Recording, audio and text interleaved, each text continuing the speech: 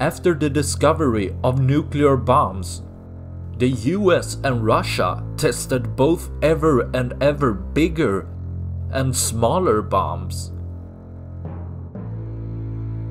The smallest nuclear bomb created, the Davy crockett, was a warhead shot from a smooth-bore recoilless gun with a range of 4 km.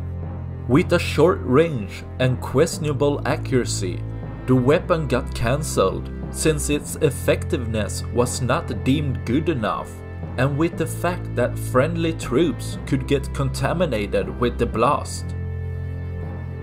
But how does the smallest nuclear bomb compare to the world's biggest non-nuclear bomb?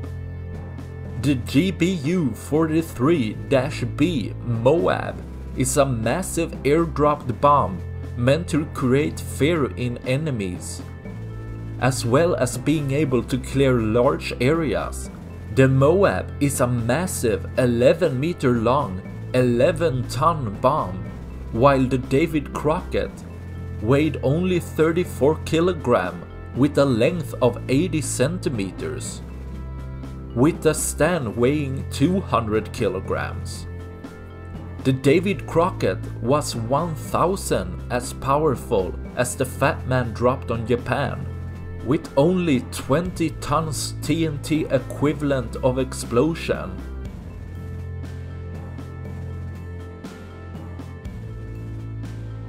It, however, is almost twice as powerful as the MOAB's 11 tons TNT equivalent. However, the Davy crockett only had a fireball of around 50 meters across, with a blast radius of 150 meters. The most destructive part was the radiation, which would kill almost everyone within 500 meters.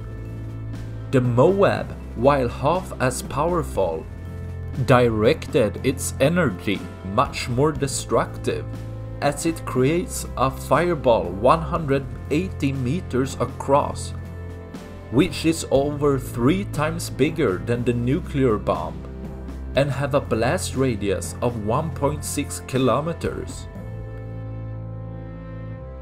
That's all I had for this video. Please like and subscribe for more. Thanks for watching. Bye.